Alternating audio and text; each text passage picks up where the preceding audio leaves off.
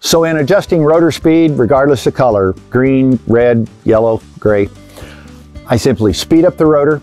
until I start to see some cracks, and then I slow it back down just a little bit. An easy way to tell if you're cracking grain without digging through the grain tank is just simply, when you're dumping on the go, look at the